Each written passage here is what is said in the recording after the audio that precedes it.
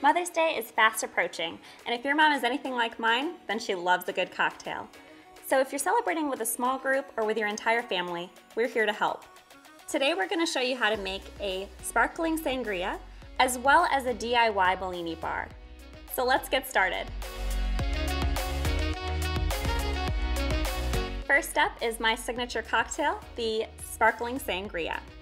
So we are going to use 2 ounces of the red sangria mixer.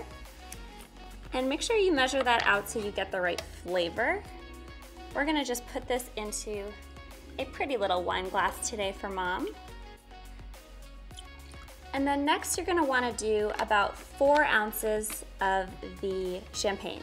So instead of measuring it, because it can be a little bubbly, we're just going to pour it in, kind of eyeball it there, to get to about the 4 ounces. And that feels about right. Today I'm going to garnish it with some fresh fruit. I think this star fruit is perfect for Mom. And then maybe a couple of berries in there as a little incentive to keep drinking. So that is your sparkling sangria. Next up, we're going to do our own Bellini bar from home. So get your champagne glasses out because this is going to be a fun one with a lot of variety. The first one we're going to make is going to be with the mango simple syrup. So this is going to be the bright, fruity forward looking drink, nice and orange, definitely one of my favorites. And you're going to do half an ounce of that and top it off with the champagne. Anything mango is definitely mine, so hands off, you'll have to try one of the other ones.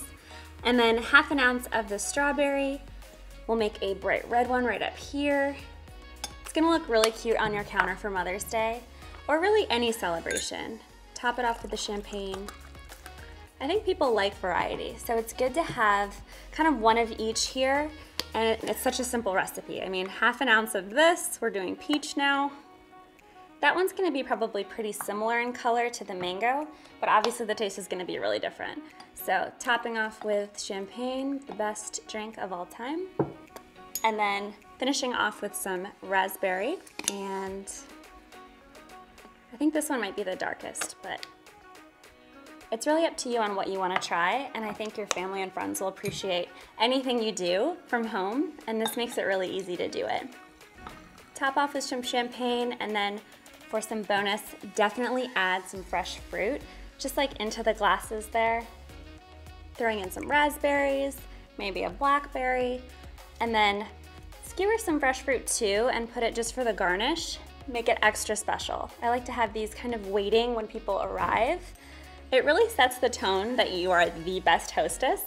So if you really want to go all out, put the fruit on the skewers, add it to the drink, maybe add something special just for Mom's drink because you already know which one's her favorite.